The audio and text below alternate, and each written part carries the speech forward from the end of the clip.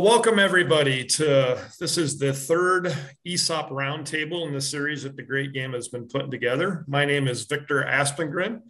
They've asked me to facilitate this one again, so this will be my third facilitation.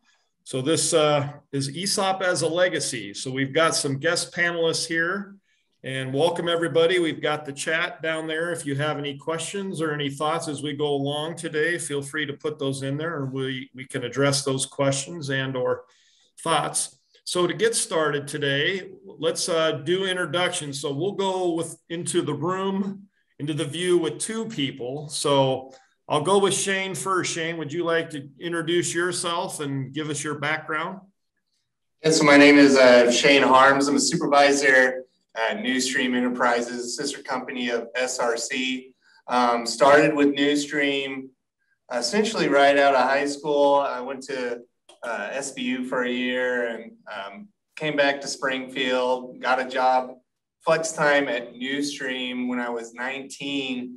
And so been working with Newstream ever since. And then actually Sunday was my 11-year anniversary. So I've been with Newstream for 11 years, essentially held just about every operational position that you can hold, and currently am a supervisor of about a 35-person team. Great. So, Tom? Yes, my name's Tom Harms. I'm Shane's father. I spent 30 plus years. I'm now retired from SRC, but I spent 30 plus years with them, all in production. I started out in '86 on third shift, tearing down automotive engines for GM.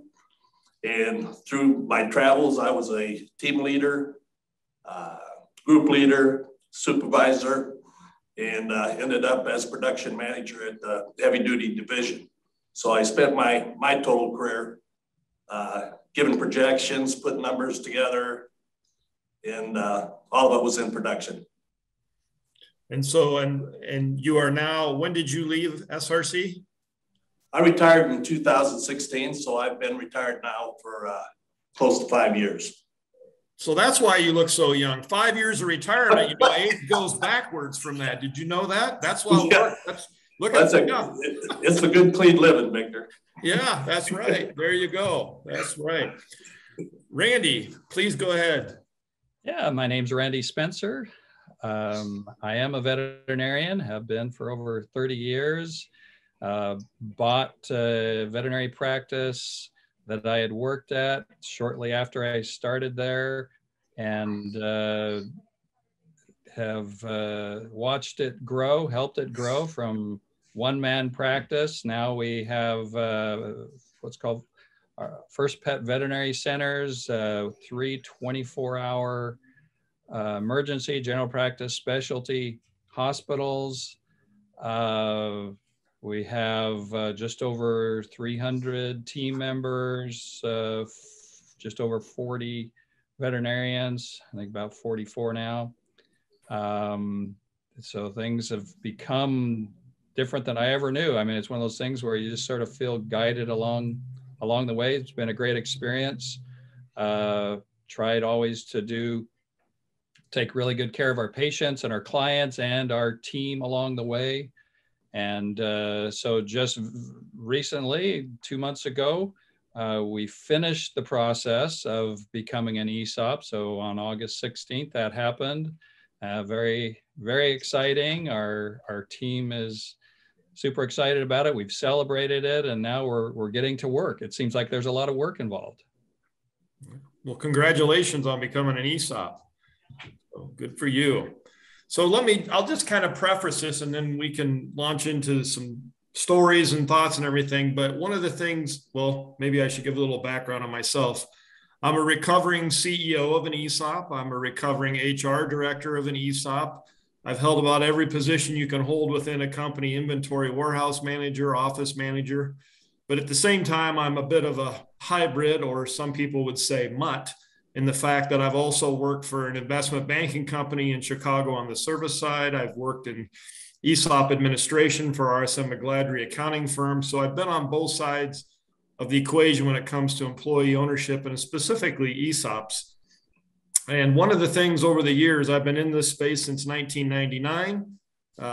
That's when I joined the company where I learned about ESOPs, but it was also the company where I learned about Great Game of Business and went to my first 2-day session back in 1999 when I met Jack and Rich and the whole Great Game crew. So I've been hanging around with them for a few years. I'm currently the vice chair for the National Center for Employee Ownership. I've been a board member of the ESOP Association. I've been part of the board of the State Center's Employee Owner Expansion Network, and I'm also part of a group called the Cooperative Charitable Trust that's a think tank on employee ownership and more specifically aligned with worker cooperatives, which is another variation of employee ownership. But the one thing I just say, ESOP is a legacy, and I'll just kind of preface this, and Randy, you could probably speak to this because you just went through it, but I say there's kind of a three-legged stool when you think of an owner of a company on, they get ready to transition. So there's kind of three things that I say are really critical. One, everybody's got a number. When you go to sell your company, or quite frankly, Tom and Shane, when you go to retire, there's a number that we're working towards so that we can retire. And there's a number that selling shareholders look at when they sell their business. So one's the financial. Two is what I call relevancy. It's how do you stay relevant once you're out of your career, as in your case, Tom, or Randy, in your case, how do you stay relevant once you step out of the business because you've been living and breathing this thing forever? And that relevancy is really important. And Tom, you've probably found relevancy, obviously, in retirement. You've had 4 years. It's a process when you go from work to retirement. So that relevancy is the second leg. And then the third leg is really that legacy.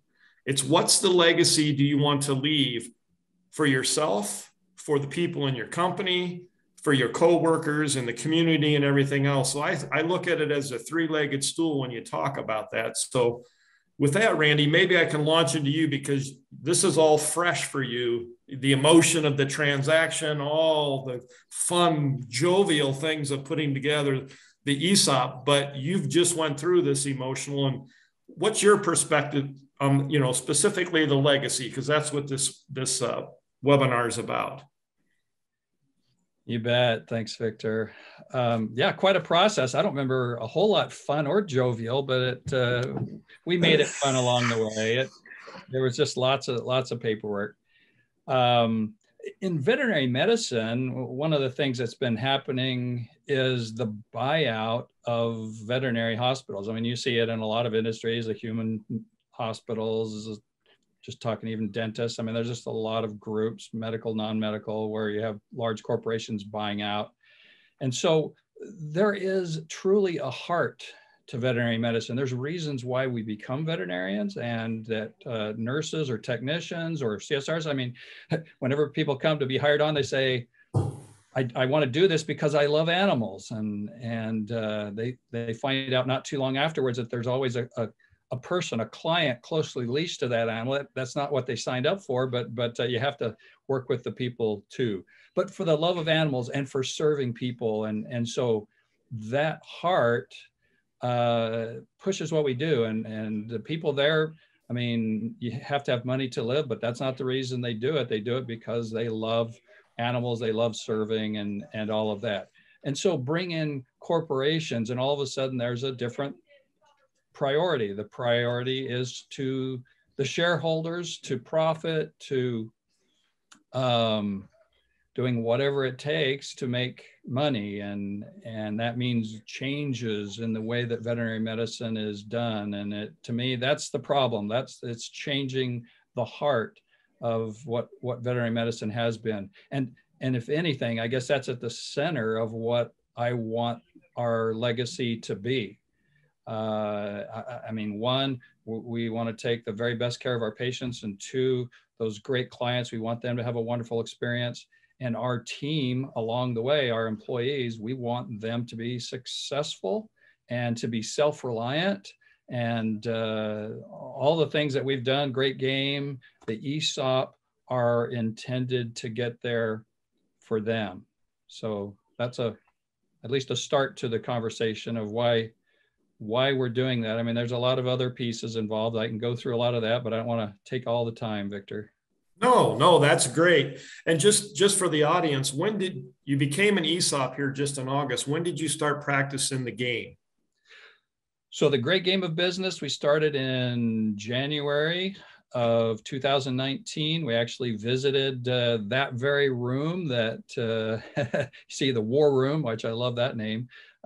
Steve Baker and that group back in, I think it was November of 2018, and joined in 2019. And we did that intentionally with the idea of creating the culture first, the ownership, employee ownership culture, and preparing ourselves so that we could go into employee ownership. We thought an ESOP, we didn't know that until we went through and looked at everything, and it was the best answer for us. And so we made the jump. So we were about, what is that, two to 3 years in preparation, and then we just pulled the trigger August 16th this year. Great. So the game was kind of your prerequisite to your ESOP journey, is getting that ownership mindset. So with that, Tom, I'm going to go to you. So let's go back to the quote beginning of your career. I believe, back in those days, there wasn't an ESOP right when you first started, was there? Or was there? I think there was, Victor. Okay. Yeah. If it wasn't right when I started, Victor, it was shortly thereafter.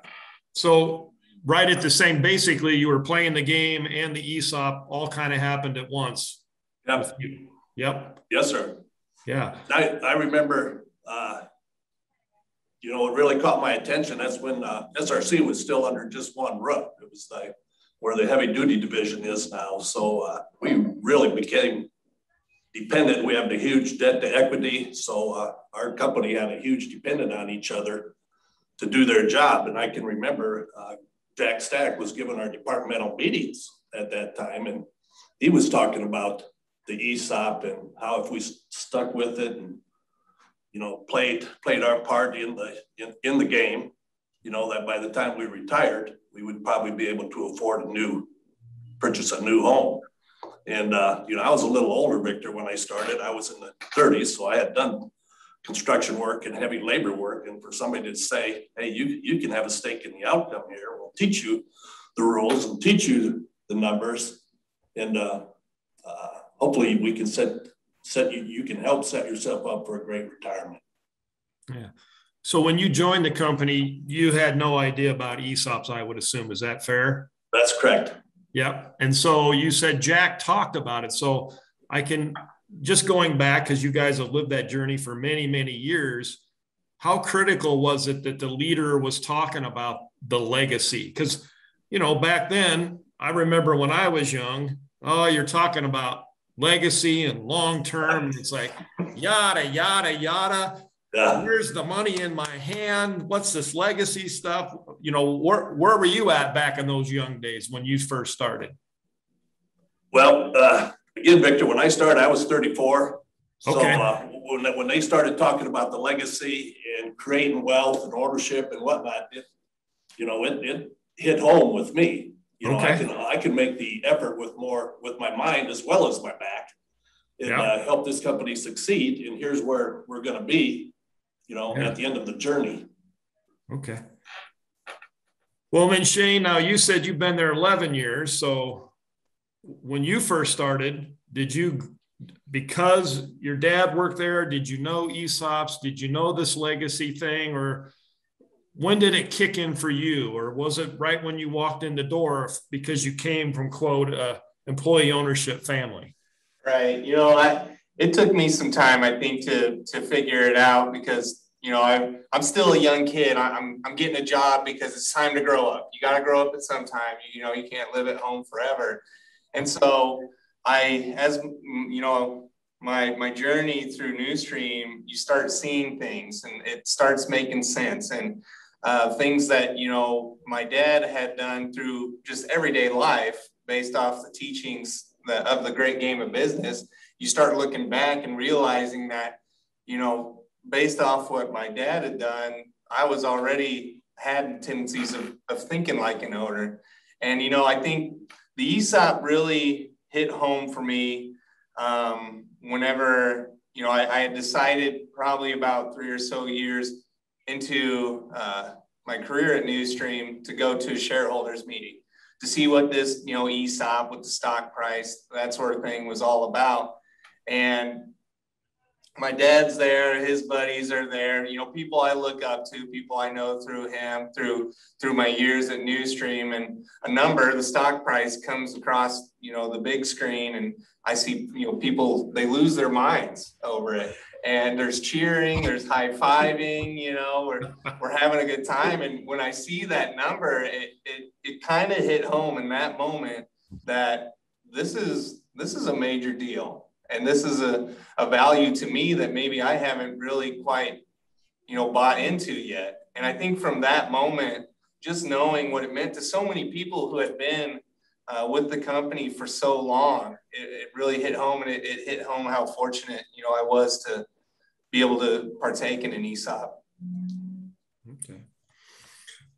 So Tom, when you look at your legacy, because now you can reflect back on it, you know, as you reflect back on your journey with SRC and everything, I mean, there's probably some words of wisdom or some moments in there where you had like the aha, and this would even go for Randy, because Randy's just starting their journey now with the ESOP and with his whole 300-person team.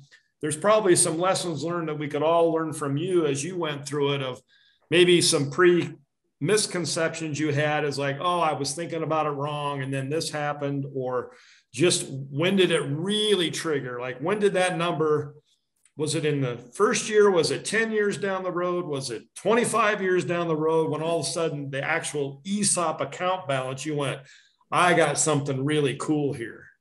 Well, it was, Victor, was really hitting home when I was about 25 years down the road and accumulated some shares. But I would say as you're going through the process of getting your 7-year verification, or what word am I thinking there, Shane? The vesting. Vesting? Yeah. Vesting, yeah. When I had my 7-year vesting, thank you, Victor. And you could see that, hey, if I quit today, you know, I'd have this X amount of dollars to take to the bank and invest somewhere else or whatnot. So I think that's when it really hit home for me.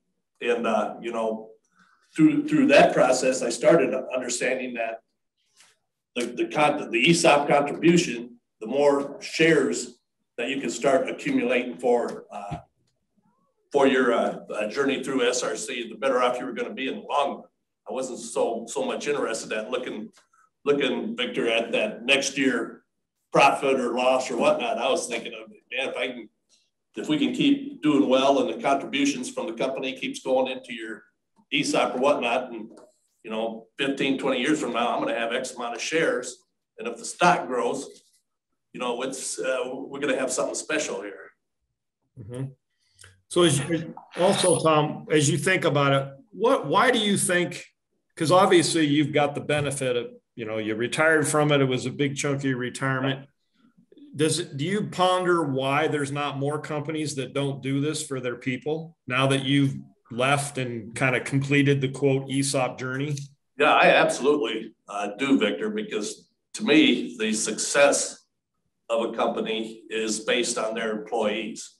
And the more stake in the outcome that you give your employees, the more teaching your employees of the rules, teaching your employees how to keep score, you know, it can do nothing but benefit the company. I mean, if you got a workforce out there that are running blind, you know, don't know what the bottom line is, or don't know where your expenses are, or, you know, what your warranty is, or your rework is, or things like that, then how can they help better that situation? Okay. So Randy, you've been doing your 30 years, you said, right? When you started your company?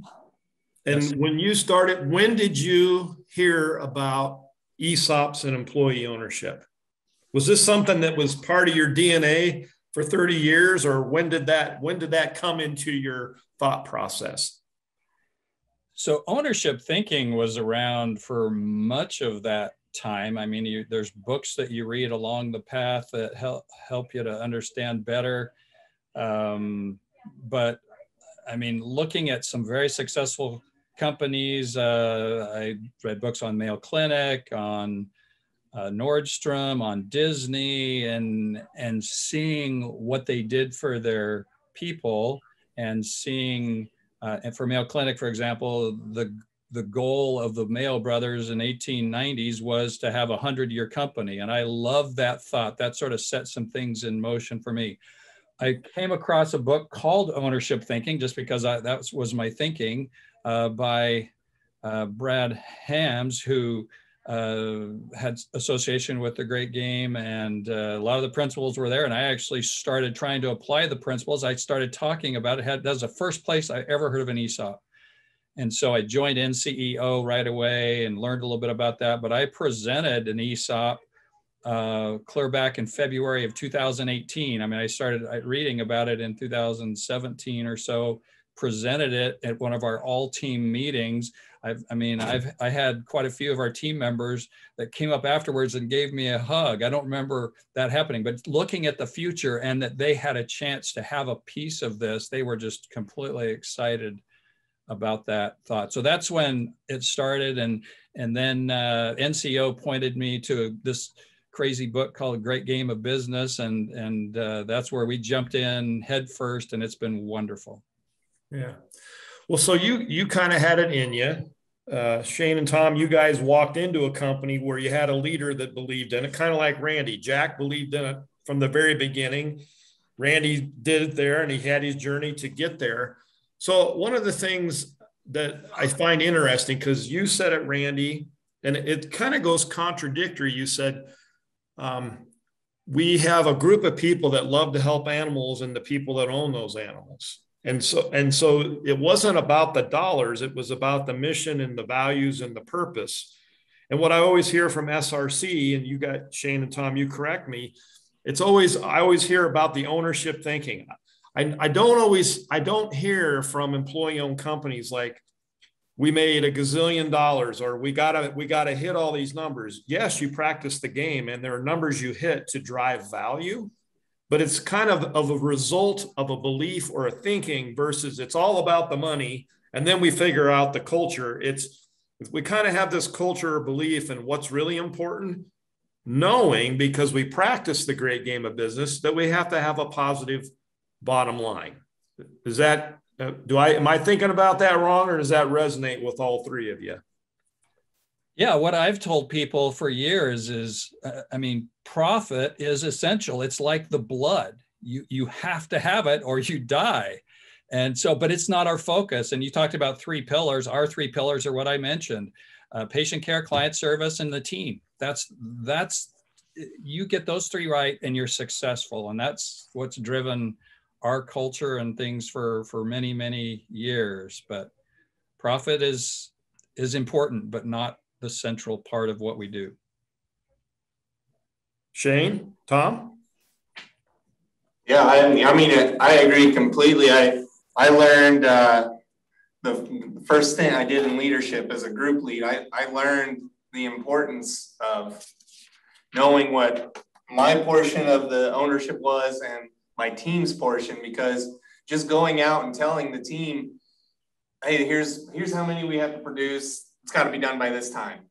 That doesn't benefit them. That doesn't benefit me. I can almost promise you we wouldn't hit that number. But if I could show them the importance of it, show them the value of owning it, well, then I dang near hit every deadline that we set out there, because the team knew what this individual had to do to make this individual successful, and so on and so forth, because everybody realized, like my dad alluded to, the stake in the outcome. They owned it. They truly owned it. So they could either, lay down, not give their best effort, but the outcome would suffer because they didn't own it. So ownership, yeah, for me, through SRC, through the great game of business, it's always been there, and it's been a big focus on how I attack each day.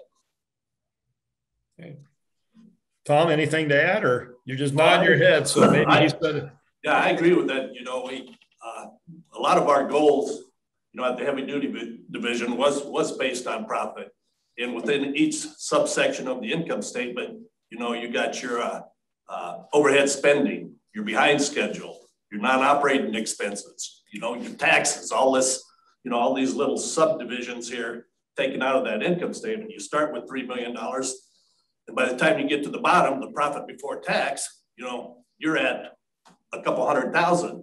And, you know, to teach the employees where is your contribution? How can we improve that number? You know, you can improve it through less overtime, better warranty, better customer service, you know, utilizing your core better, et cetera, et cetera. And so, with the great game of business, a lot of our goals and in many games were based on positive numbers, you know, absolutely. So if you were having good numbers or putting forth the effort to help that profit before tax, then more than likely your bonus programs or mini games were going to be very successful. Mm-hmm. Well, one of the thoughts as I was thinking about all this to you know, have this conversation with you guys is one thing is here in the US, I mean, the ESOPs didn't really start till 1976 is when they passed the ERISA law. That's when the law got passed, but ESOPs really didn't start getting created till it was well into the 80s. So it's not like ESOPs have been around forever. I mean, you could say ESOPs have been around for maybe 30, 40 years, but really it's been the last 30 years where we've really started to create this ESOP employee ownership. There's other types of employee ownership, worker cooperatives or trusts or just phantom stock or whatever you want to call it. But one of my thoughts and I learned this because I told you I was part of that cooperative charitable trust. So I've been fortunate to be able to travel abroad to other forms of employee ownership. And I was in Italy. This was back in 2005, I believe. And their model over there is worker cooperatives, but worker cooperatives have been around for generations. So we went and visited this manufacturing plant, and we had the opportunity to go visit somebody who was retired, just like you, Tom. So we went to the gentleman's house, and he was a single older gentleman. He lived in this little apartment. He had a little plot of land out front for a garden, and we come there, and he pulled out the wine for us, and we had the tomatoes and all this good stuff. And so we were asking him about, you know, why did you work at a worker cooperative when you could have maybe worked somewhere else and made a gazillion more dollars? And he goes, I've got my place. I've got my little garden out here. He goes, once in a while, you know, I get to go out and have some fun with the ladies and the friends. And he said, but the most important thing is, he goes, the reason I worked there is because it was a different way to run a business. Instead of the bottom line, as we've talked about, he goes, it was about the legacy. He goes, for my kids and my grandkids to have a really great place to work, and for our community to stay solvent and everything else. And I found that very profound. I mean, he was in there. It wasn't about him. It was about his legacy for his family and his community through his work. So my question to you guys, I think we're kind of at that stage here, maybe in the US. ESOPs have only been around basically like a generation. And now we've got all these opportunities where it's the next generation for employee ownership, like at SRC. Randy, you're just starting the journey. And there's a lot of other veterinarians out there that could start the same journey to create this legacy, because it is more of a longer term view. It's about sustainability. It's about creating something that builds value over time, but maybe it's not as grotesque. It's not all about somebody making a gazillion dollars and then they just walk away and whatever happens to the employees or the community or whatever it is. So I just throw that out. Food for thought on that, you know, especially for, you know, Tom, you and Shane, you guys are right at that cusp. It's a generational shift at SRC. Do you see that? Is there more of that in SRC? I mean, you're just one data point, but is there a lot of people that have worked there now, their kids, or maybe there are grandkids that are starting to work there? I don't know. Yeah, Victor, I'll address that. You know, when I retired, there were several people ahead of me that retired, and obviously several people after, whatnot. But I've been out of SRC I'll never be out of it because it's just part of me. But for 5 years now, and I come back and I look at all the, you know, the additions and the improvements and what's going on with SRC as far as businesses, buildings. I said, man, this all happened in five years. I mean, we did build something special, and I'm so proud to have Shane working here because he's part of it. He gets it, kind of like I got it. He gets it. It's pretty special. It's not just the the retirement money or this or that. Learning the income statement. It's a good group of people from top to bottom that I worked with. They were special people, and that's what maybe brought in the whole Great Game of Business or ESOP, to fruition for me. That this is special, and we're all in it, and we're going to do this. And we've done it. So, and the celebrations. It's just not about the numbers. We celebrate our wins. We have anniversaries. We've had the Beach Boys, the Doobie Brothers. We give back to the employees on their successes and the company that we've been building. I've been an Easter Bunny. I've been a Santa Claus. We celebrate every occasion for people to bring their families get together with current employees, and I guess that's what made it so special for me, Victor. Well, I can resemble the Easter Bunny. I did that once too. Did you? Now, when we did the Easter Bunny hunt at our employee-owned company, I locked the doors, and then we had an Easter egg hunt, and I left chocolate-covered raisins throughout the plant. The bunny had been through, so as they were hunting.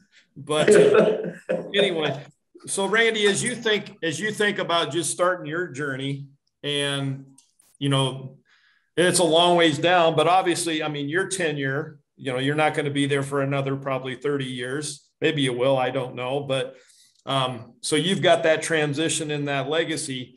Have you already started to think of how do you make sure that this thing lasts way past you and through multiple generations of, your 300 people and their network?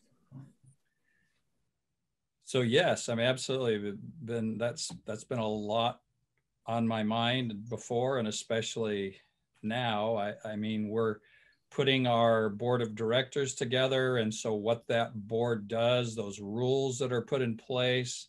One of the things that I want to see is that First Pet is always veterinarian led. That was one of the tenets of the Mayo Clinic, that they would always be doctor led, and so that helps you to keep the heart. If it's a CFO or something like that, a CPA that's running it, then all of a sudden it is more about the numbers. So I want that to be part of the culture.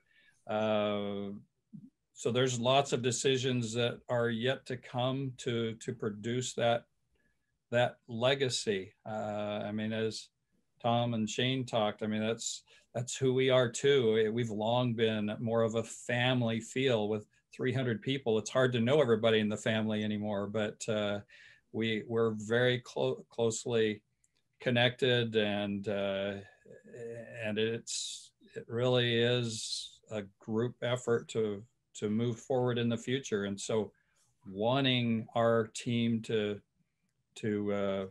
jump in and the leaders rise. That's what I love about the Great Game, is it produces leaders that has prepared us for the future. And so I have a lot of people to pick from, a lot of our doctors that have been leaders for some time. That's what it's about, is putting those people in place that they'll just keep it going. Almost everybody we have in leadership, in fact, I think everybody has come from within. We need to get some leadership from outside, just because we need some expertise in a couple of areas. But the culture is very benefited by people learning, growing, and becoming leaders, and then taking responsibility. And in all honesty, there's not near as much that I do anymore. My part right now is more getting everything settled for the future, but it's still the vision. And that's what I've long brought to it, is vision and implementation of that vision. But we've brought people along such that, they don't need me right now. That's the reality of it. That doesn't make me feel bad at all. I can leave for a little while and it doesn't miss anything. So it's wonderful. Well, I think that's, one of my preferences of leadership has always been a good leader works their way out of their job from day one. Because you're right, if the organization's functioning, and you said it well there, the great game of business, because in all the companies where I've been in an ESOP, we practice open book management too. And I do agree that it helps you build those leaders, because it's risky when you bring somebody in from the outside to fit in. There's always that risk, where if you can build it within, one, it makes it stickier. You have those opportunities. And Tom and Shane, you both have shared, you guys have moved up over the years through Great Game. You've had opportunities to move up in your career in that process. And I think you would agree that you guys are SRC's got that down, where multiple divisions have that same rhythm of creating future leaders.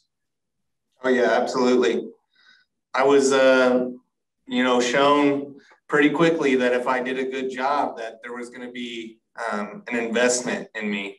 And so as I moved through the company, I got opportunities to go take Great Game of Business courses. And, I was taught. I've had the benefit of having good leaders myself. And I think ultimately too, that's a huge part of the ESOP, is having those right leaders in the right place that are totally bought in. Because if your teams are listening to a leader that isn't bought into the ESOP or a Great Game of Business, well, what are we're talking about a legacy. What are those people going to go tell their families, and so on and so forth? And you kill that legacy. You have to have strong leaders who understand the importance of an ESOP and who are fully bought in. And I have been fortunate throughout my career of having such leaders. And, you talk about SRC and opportunities internal. I have never once thought about looking outside of SRC, because the opportunity has always been there. I've always seen it. And I think that's a product of ESOP and ownership. Yeah, I would totally agree. I think that's the power of the Great Game of Business. And ultimately the ESOP, they go hand in hand, but that Great Game of Business, if you're practicing it, because if you're not growing, the adage of the companies, if you're not growing, you're dying. And one, it could be literally you're dying because you're not making money, but you can also be dying because you have attrition and people don't stick around because they don't have opportunity. I mean, I think companies forget one of the themes of the Great Game of Business is by practicing it, you're increasing the odds that you're going to grow your company and grow opportunities, which makes your organization more sticky. So people don't go look for the grass is greener on the other side, which you can't blame anybody for that. But if you're practicing the game, you're kind of creating your own grass is greener on the other side within your company, so people don't have to leave. I think it makes it a little more sticky. Would you guys agree with that? Absolutely. Yeah. Yeah, to me, Victor, there's several benefits to SRC. I mean, you got the ESOP and your 401k and tuition refund.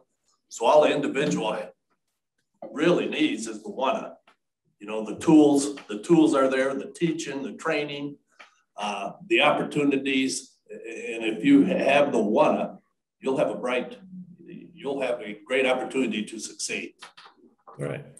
Yeah, and Victor, I would just add that this, for veterinary medicine, I mean, it's not just our company, it's throughout the whole nation, and we're learning throughout the whole world that during this COVID period, veterinary hospitals have become incredibly busy. We've been insanely busy, especially as a 24-hour hospital. And with that, there are not enough veterinarians, there's not enough team members. I mean, that's a problem almost all industries right now, no doubt about it. But we're facing that and trying to take care of business. And so that stickiness that you talk about is incredibly important. And having the culture put us at a great advantage during this time, because we don't lose many, and we do attract the best and the brightest out there. We still could hire 100 people tomorrow and probably put them to work. But having said that, the culture is able to help us really attract. At the last emergency doctor convention, they were offering $100,000 signing bonuses for emergency veterinarians. They were offering new cars. I mean, this is bribery up and down, and we just don't do that. We just say, look at us, what we have, what your future will be, what it's like here. And I mean, we hired in an emergency veterinarian just last week, and we've got another one that wants to come work out for us, and we're trying to decide if they're a fit for us. I mean, we're a little picky even about who we bring in. And so that's what the culture does. That's where Great Game, but also ESOP. I mean, everybody we talk to, we're talking to about employee ownership, and they're all excited. And it is, I mean, you talk that versus here's $100,000 signing bonus. Well, I like that better. And that's why we're finding some real good things happening as a result of this combination. Yeah, that the culture, the stickiness, we've got this issue. It's going to be another 10, 15 years of this worker shortage. So it's not just attracting, it's keeping people. And that's going to be really, really important. So one thing I'll just share, this was a number of years ago at an ESOP conference. Actually, it was in Kansas City where I facilitated a panel, and we had 3 people that had left ESOPs, just like you, Tom. 3 people left. One was a bank teller. She had worked at the bank for 30 years as a bank teller. The second one was a CFO that had only been with an ESOP for about 15 years. And the third one was an engineer, just a rank and file, not a manager, just a rank and file engineer at an engineering ESOP company. So we were talking about the ESOP, and, you know, we didn't say how much money did you get, but I said to him, I said, how much of the ESOP, what percentage of your retirement was your ESOP? So, you know, the CFO, obviously CFOs make more money, and he'd only been there 15 years in an ESOP, but he said the ESOP was 40% of his retirement income. 15 years, okay, CFO. Then I asked the engineer, how much was it yours? And he'd been there, I think, 25 years. And he said it was around 60% of his retirement income came from being in the ESOP and being a part of it. And then I asked the bank teller, I said, well, how much of your retirement? She said, 90% of my retirement is from working in the ESOP, but she was there 30 plus years. So Tom, can I ask you what percentage of your retirement was your ESOP? If you're willing. If you're not, that's okay. That's fine. Just let me collect it for a second here. It was probably, I would say, around the 40%. 40%? Yep. Yeah.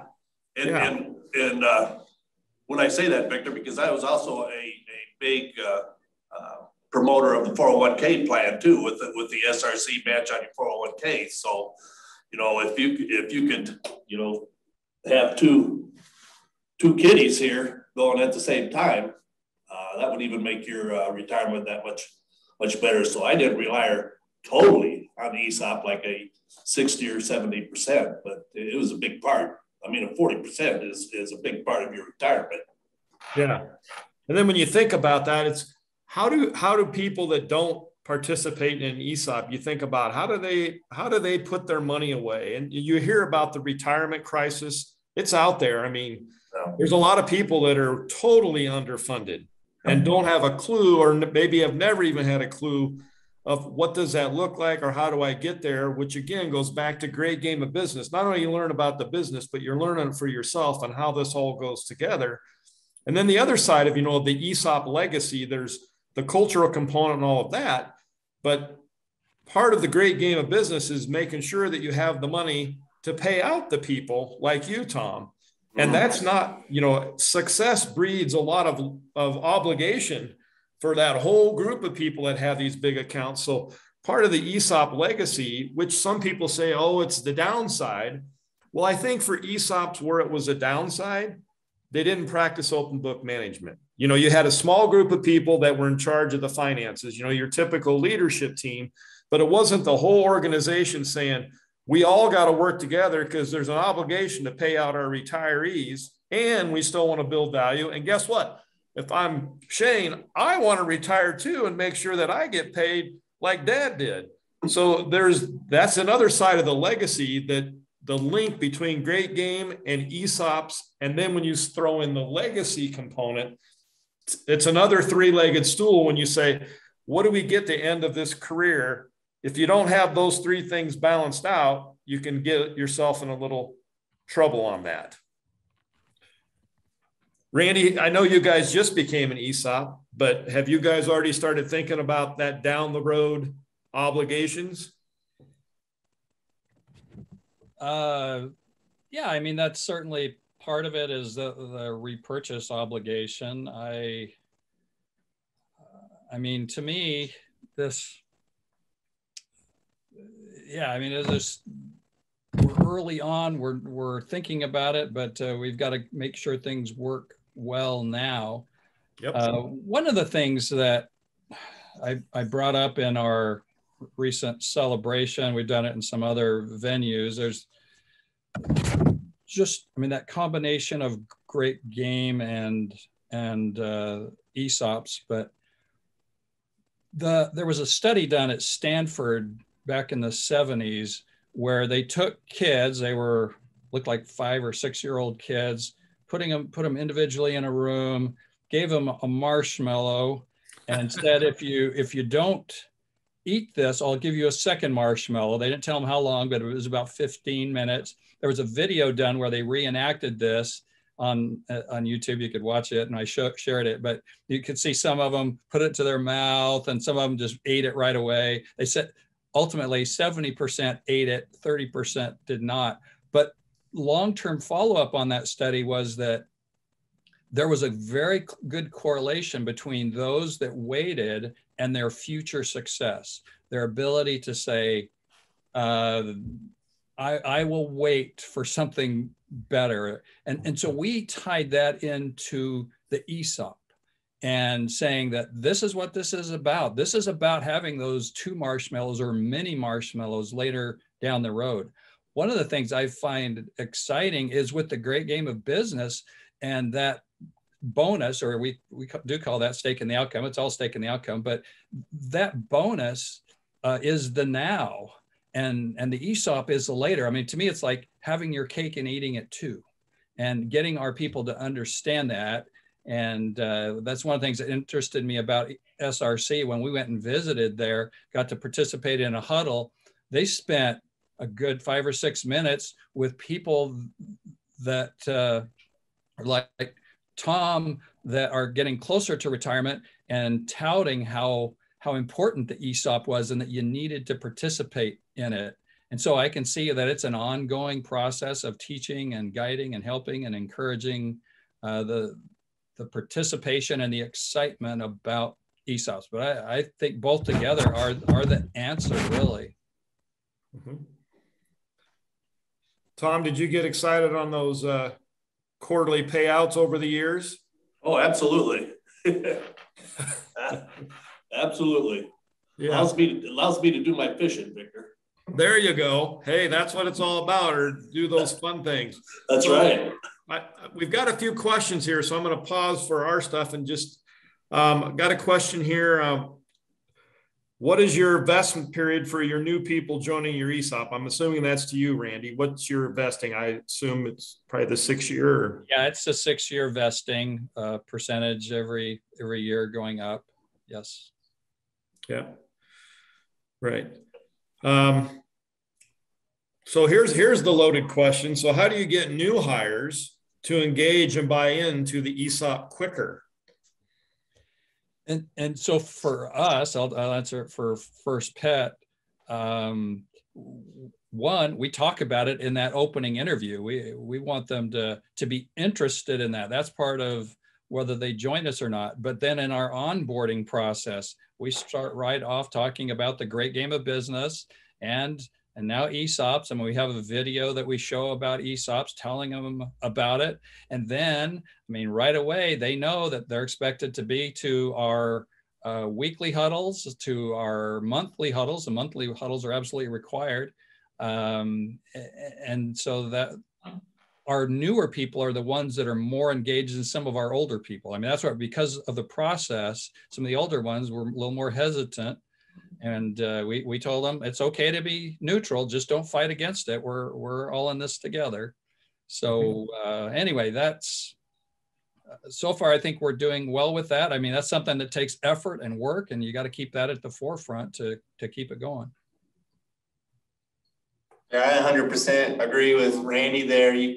you just start from day one, and it's repetition. You just keep, talking about it, talking with people about it, because the more you talk about it, it's going to make these new hires think, it's important, which it is. And I think that goes back to what I said before. It's also very valuable to have strong leaders who fully believe in the ESOP, because, they're going to be talking to these people and new hires. They may want to be in that person's position at one point. And if they're constantly talking about the ESOP, like we talked about, it becomes sticky.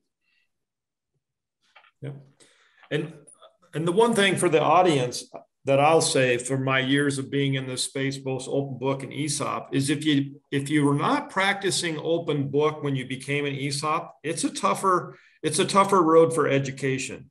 Because if people don't understand the numbers and how this all relates to, the bonus, to the bottom line, to how you grow stock value, when you throw somebody in an ESOP and they haven't had any financial literacy, and all of a sudden you start talking about stock value and growth, people are like, what are you talking about? And it's a longer learning curve, where if you're practicing GGOB, and I, quite frankly, anymore, I just say it should be a prerequisite for every ESOP to practice GGOB at least 2 years before they become an ESOP, because you get a bigger bang for your buck when you become an ESOP, because now they can put together the whole story. And I say this because in the first company I was in, there were no numbers shared with anybody. We became an ESOP, and the ESOP was like, what's that? What does that mean?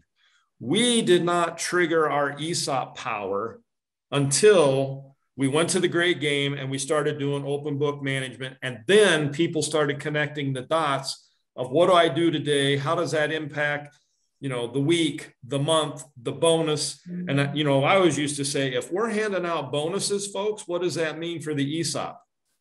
High probability the stock value is going up. Not a guarantee, but if we're not paying bonuses, then the stocks might be flat or start declining. But if we're paying bonuses, because it should be a self-funding bonus, that should link to that stock going up. But it wasn't until we started doing the game that we got that.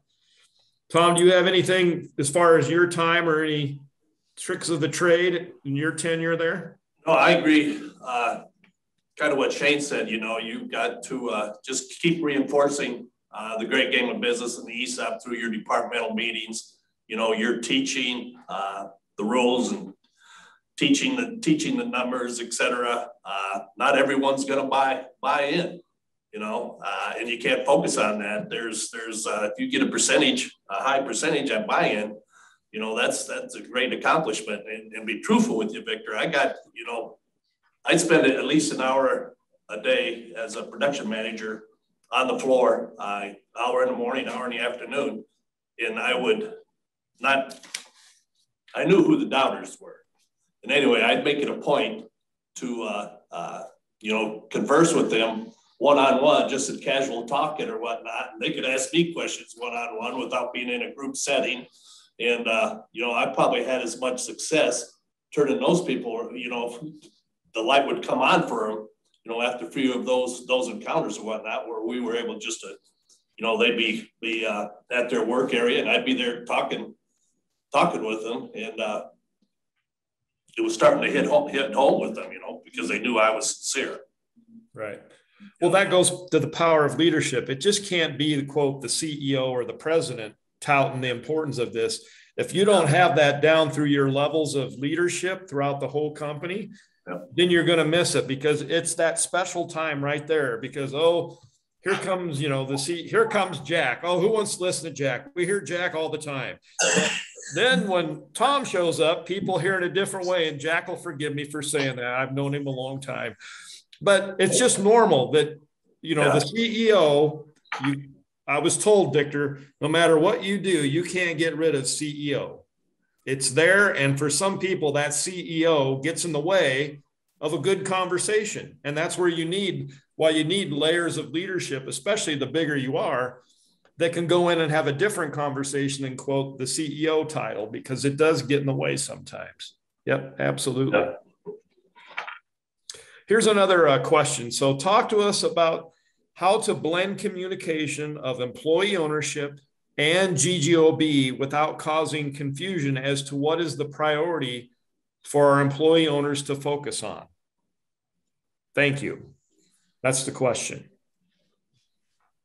So I think they go hand in hand.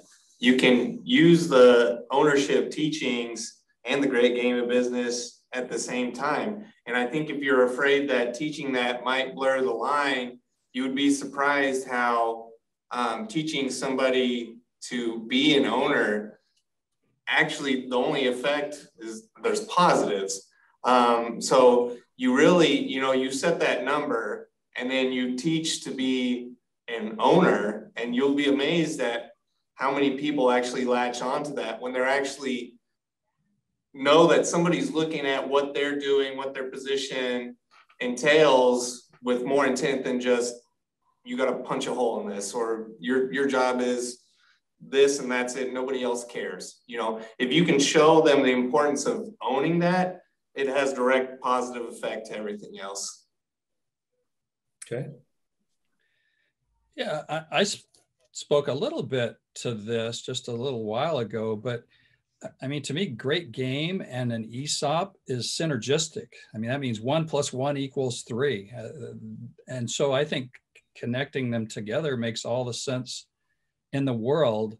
I think that that stake in the outcome, I mean, to me, that is great game. ESOP is the retirement arm. I think you can separate it out a little bit that way and explain the difference between those two, but both of them rely on on ownership thinking. And so with an ESOP, it goes from just thinking you're an owner to actually being an owner. That's what makes that path, great game first, then ESOP, so powerful, is you get into the rhythms and the culture and the patterns, and then all of a sudden you really are an owner, and it drives it up even more. Yeah.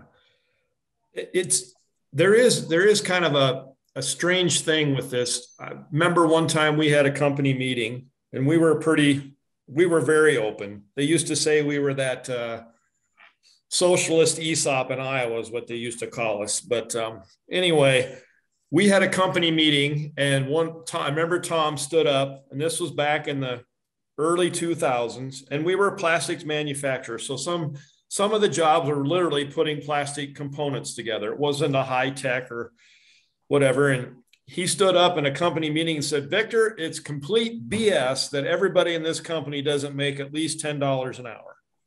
He goes, "It's just a crime." And he said it in front of everybody, 120 people. And I said, "Well, Tom, let's go down that path." And this is kind of that balance between owner. I said, "Okay, let's pay everybody $10 an hour."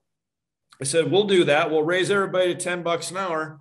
But then, well, then our bonus is going to go down." Well, then somebody chimed up, "Now, wait a second. That bonus, I need that. That bonus is important to me because of this, that, or whatever. Keep my wage where it is. I want that bonus because those bonuses are big." I said, "Okay, fine. We'll keep the bonuses. We'll do the $10 an hour." I said, "We'll just let that stock value tank."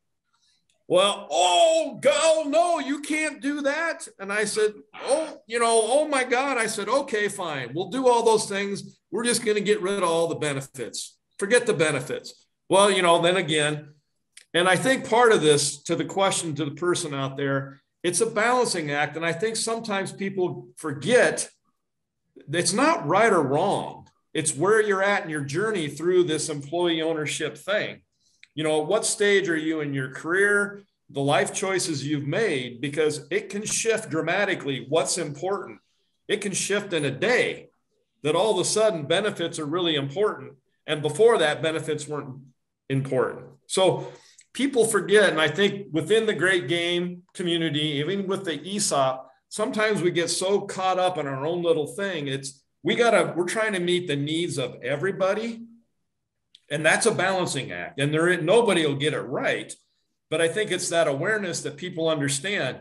We want a good wage. We got to have a good wage to attract people. We like the bonuses. We want to give bonuses, but we can't kill our stock value. But also we got to have a good benefits package so the people that need the benefits. So it's all of that. And sometimes people forget it's not just the ESOP. It's just not the bonus. It's everything, folks. And remember that we're all at different stages.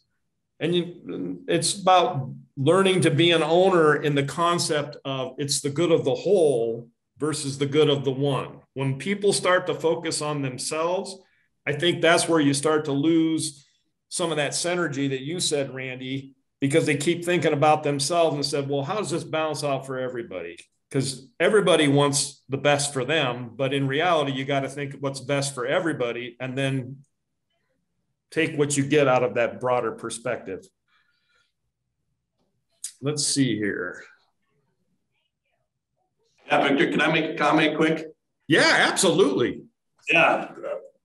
You know, I never in 30 years thought of the Great Game of Business and ESOP as two different entities.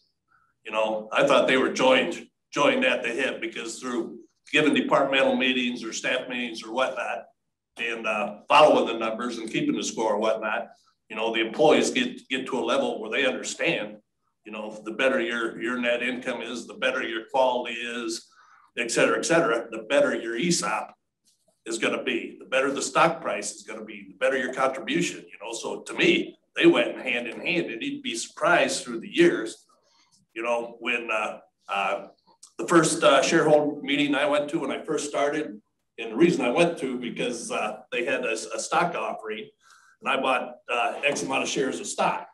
So I went to the shareholders meeting, and there was a handful of people in there, basically, and it just so happened that the share price doubled from like $2.50 a share, or from $5 a share, it doubled back down to $2.50. You know, so shoot, I'm in. You know, and it just escalated from that. But now we're to the point towards the end of my career, Victor, when I walk down the hall, people are asking you, what's the ESOP contribution going to be this year? What do you think our stock price is going to be? You know, we're taking wagers or playing games on who can get the closest to guessing what the stock value is. And then you have your shareholders meeting, and it's an event. You know, there isn't a handful of people there. It is an event with hors d'oeuvres and beer tickets and et cetera, et cetera. And it's something that, at least in our division, everybody was talking about. And, you know, from my first one to my last one, wow. I mean, what a difference. Thank you. That's great. Yeah. Randy, we got a question here for you specifically, if you're willing to spout on this. Talking great job explaining ESOP and legacy. For those people who are 100% owners, could you explain how you came out financially compared to selling the company to a strategic buyer?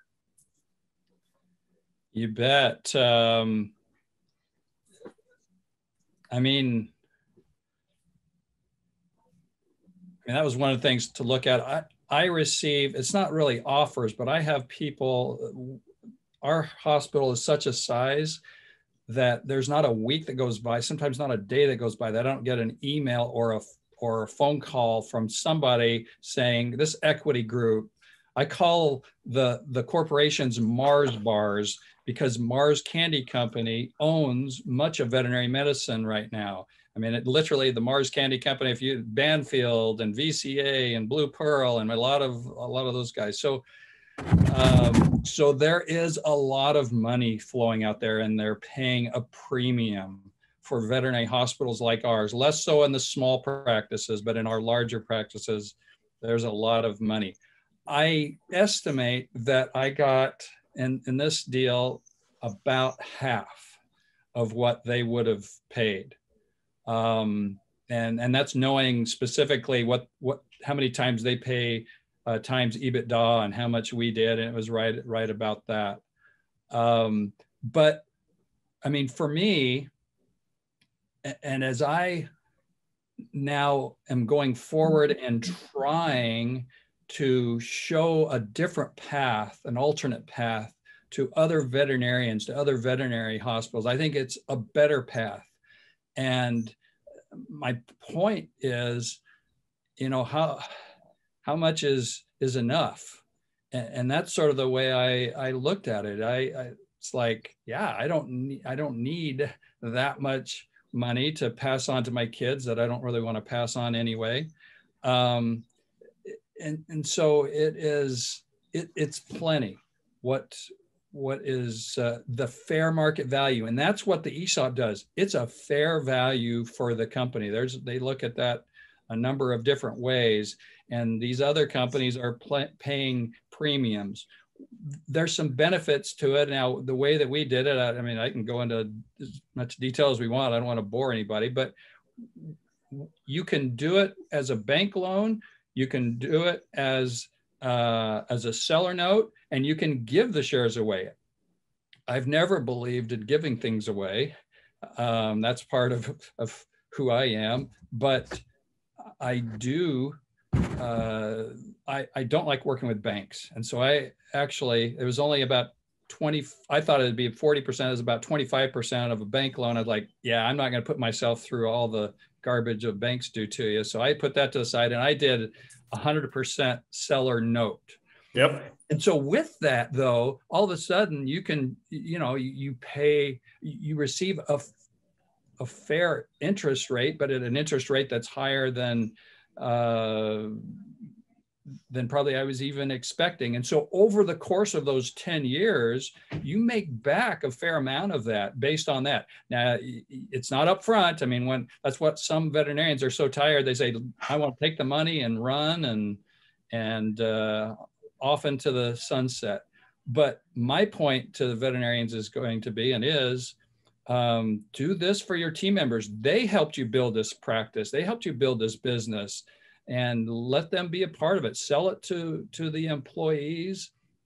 The ESOP is a great method to do that. We actually hired a marketing company to help us put the word out.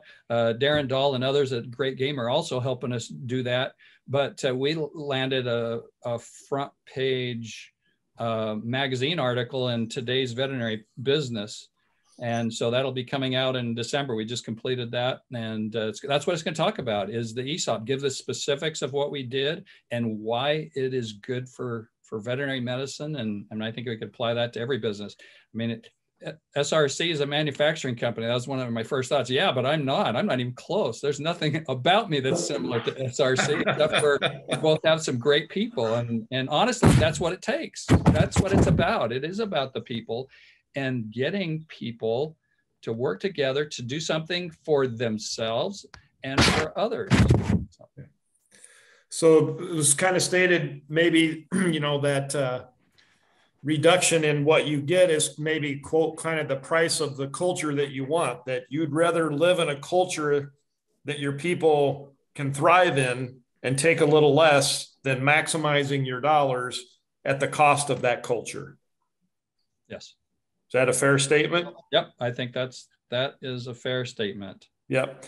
And I've been doing this a lot of years, and a lot of people ask the question of strategic buyer, private equity. And as you said, your seller notes, there's some other things along with that you can close that delta between a strategic buyer and an ESOP. And every market is different. Every seller is different. Every deal is different. But it's just making sure you have a good team that can look at all that and really put it together. Because like you said, it's dollars today versus dollars over a period of 5, 10, 15, heck, even 20 years. So it can be closer than what people think. But as you said, the amount of dollars that are being thrown at companies, all companies, existing ESOPs, it's big, big dollars. And so when you think about ESOP and legacy, it's making sure that you are financially solid to take care of the repurchase obligation and all those other things, to where the ESOP is not running your business. The corporation, you got to focus on the business. The thing about Great Game, what I tell people, and people have brought this up, they think that ESOPs solve everything, ownership mindset and all that. And I go, good business, good ESOP. Bad business, bad ESOP. So focus on the business, which is Great Game, which gets you focused on the business, but it still focuses on ownership. But if you take your eye off that ball of the business and the ESOP becomes the driving factor of all your strategy, then I think you miss the boat and you can get sideways with your ESOP. It's a balancing act from day one. It never stops. You never get there. It's a journey, just like SRC's journey, Tom, just like you. It's a journey. I'm sure there are days when you walked out going, And then there are days when you walked out going, yeah. And that's just human nature. Let me just see if I got any other questions. So, yeah. So Shane, we talked about this the other day as we were having the discussion. When did your ESOP account become significant to you? Was it just the vesting, or was there kind of like, was there a number that all of a sudden you went, ooh, that number finally, the number appeared and you go, okay, this thing's real? I think it, had a little bit to do with the both. I think the vesting, seeing that, I hit 100%, that's when I really started paying attention. But like I hit on with the great leaders, I was fortunate that at the time when, being younger and I'm still feeling out the ESOP or whatnot, I had somebody in the corporation who wasn't, too much older than me. He was a younger guy who had been with the company for a while. Same story, had built himself up and he was in a very good position. And he was comfortable enough with showing me his ESOP. And when I saw the significance of it and him being 100% and, knowing that I was not really too far off from that. The only thing that separated us was time in the company. And so I think for me, that was a huge eye opener, as in, I can make this happen. This could be real for me. And then also knowing a younger guy with that amount already in his ESOP, if he's going to work to retirement age, who knows what his ESOP could have been. Mm-hmm. So, and that's the reason I ask that is I tell everybody, significance is in the eye of the beholder. And it also depends on how much you're putting into your ESOP. Some ESOPs only put in 2 or 3% of pay. Some ESOPs put in 10 to 12%. I know ESOPs that have been putting in 25% of comp since day one, and they've been in ESOP for 25 years. So there's a wide variation, but it's not until that number is significant. And Tom, you probably had that moment too, somewhere back there where all of a sudden you looked at that account and went, now this, and maybe it was the vesting, but was it after vesting or was it really the vesting, or was there some number after there where you went, oh, now that number, I'm not letting go of that number?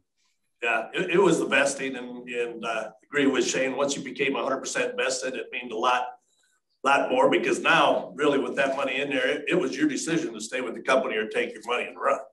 Now if you stay with the company, you're going to help build that nest egg, which most people do, so and then it's just about accumulating shares, in my opinion, Victor. Your contributions, the better the company does, the contributions you get on an annual basis, all of a sudden, you go from 500 shares after several years to now you're sitting on 2,000 or 3,000 shares after 15, 20 years, and then that stock value goes up $5, $10 or whatnot. And that's where the hooping and hollering starts, because all of a sudden they see their ESOP jump 25, 50 grand, and that's where it really starts sinking in then.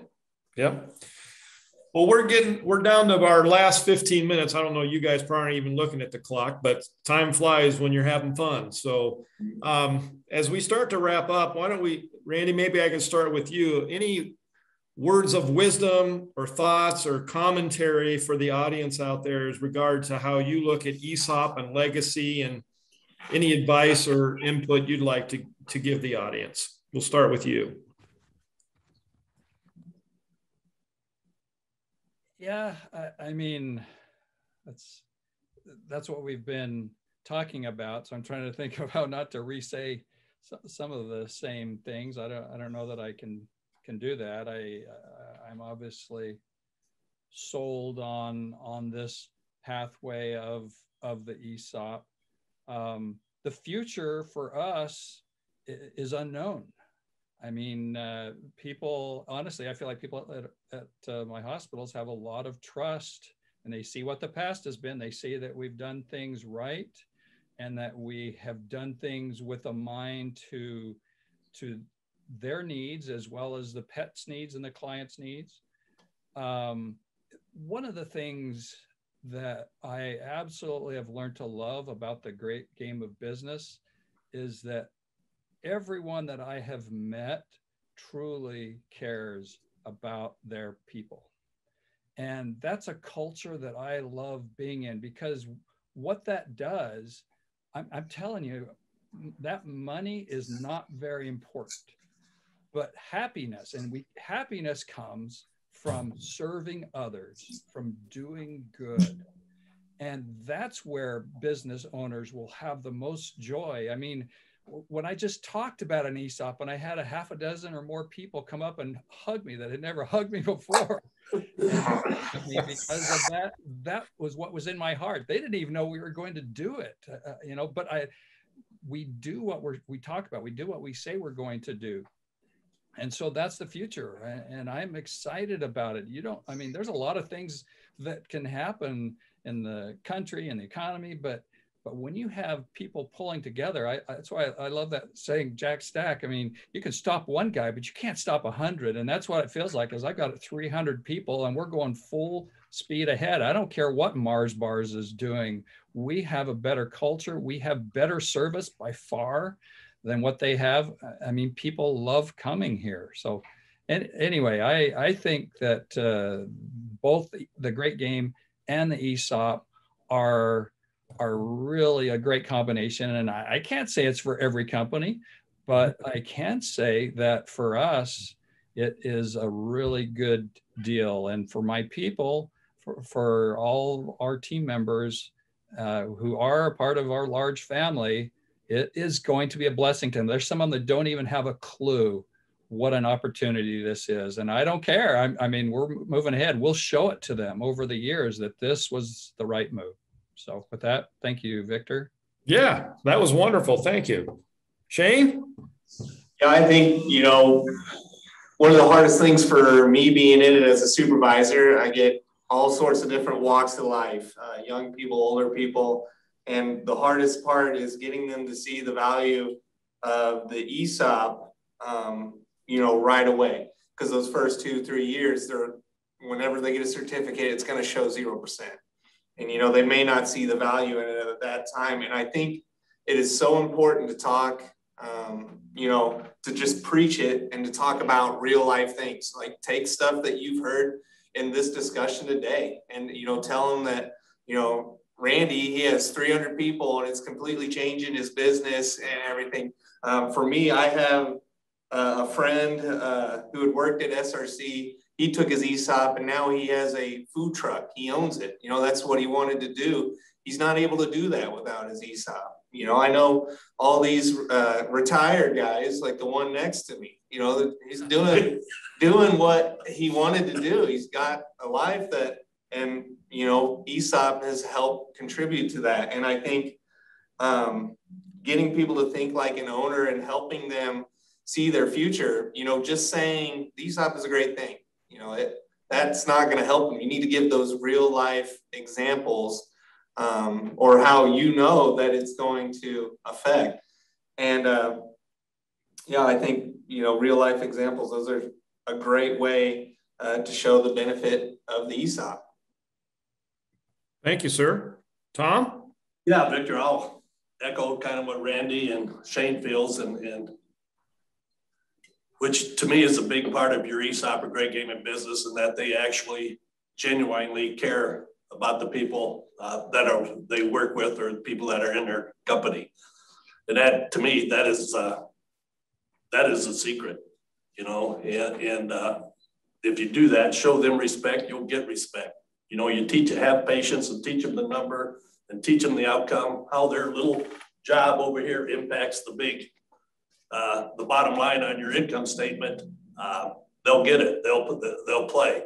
It's frustrating at times. It's not all rose petals, on the way to retirement for sure. There's, like you mentioned, there's days you just like to run out of there screaming, but you get over those and for sure, the good days way outweigh the rough days, the more people that understand the numbers and track them, the more frustrations are going to be because they're following the business, they're keeping score. And when things are going south, people get frustrated and there's a little anxiety, and this is how we work through them. Everybody's got their piece of pie. Make your piece of pie bigger and we'll be fine. But what I think about it, I mean, my oldest son, he's in his 11th year at SRC, and we talked earlier. A lot of my friends, you know, they've got sons and daughters working there, and I was thinking in the back of my head just how many, and I thought, wow, you know, there's a lot of family members that got their kids working at SRC in one division or another. I mean, it's a ton, which says volumes to me about the type of atmosphere that we create. So I was very blessed to come across SRC. Well, that was great. Thanks, everybody. And, you know, when you said there were how many people, that would be interesting. It'd be interesting for SRC to share how many second or third generation folks they have in there. That would be a great piece of data. I'll throw that out to Mr. Baker or Mr. Armstrong. That would be some good data, gentlemen, to get out there, because I do think it's one of the challenges in thinking about it. Your stories today, folks, because I'm pretty passionate about all of this. I've been living it for a long time, and any chance I get to promote employee ownership and making a difference, I do, because I think you said it well, Randy. It's about bringing about the best in others and helping people be successful. And is it hard? Yes, it is. And Tom, you said it. It's not a bed of roses all the time. But if your belief is that it's for the greater good and that you can make a difference, then, you know, employee ownership is a very powerful tool. And again, Randy, you said it good. It's not for everybody, because not everybody, it's a lot of work. You know, when you practice great game and you practice ownership, it's about having an adult to adult relationship with people that you can debate things, you can challenge things in a respectful way, and then you walk away.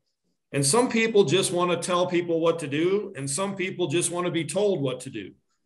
And there's nothing wrong with that if that's where you want. But when you talk about ownership, it's about dueling it out in your own head. It's dueling it out with your peers respectfully, because you never know where that great idea is going to come from.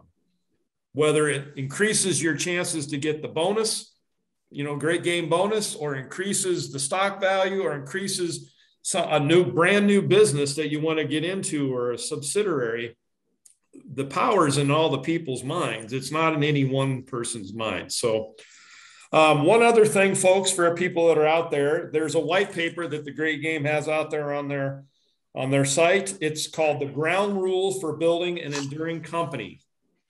Ground Rules for Building an Enduring Company. So if you want some more data on a white paper kind of along these lines, you can go out there and get that, or contact somebody at GGOB and they can get that to you, but it's out there for you.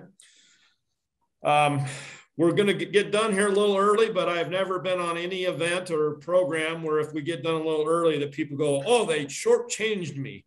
So we are going to finish a little bit earlier. But Randy, Tom, Shane, thank you so much. Thanks for being open and honest. There's many comments on here for your frankness, that the audience liked that, and that's the way I am. So thank you so much for contributing and spending this hour and a half with us. Great game. Thanks for putting this all together for the audience and everybody. And I assume there will be an ESOP Roundtable 4 sometime here in the future, and who knows what the topic will be, but with Kylie and the group there working on it, I'm sure it'll be a good one. So thanks, everybody, and have a great, great day. Thank you, Victor. Thank you, Victor. Thank you, Randy. Sure. Thank you.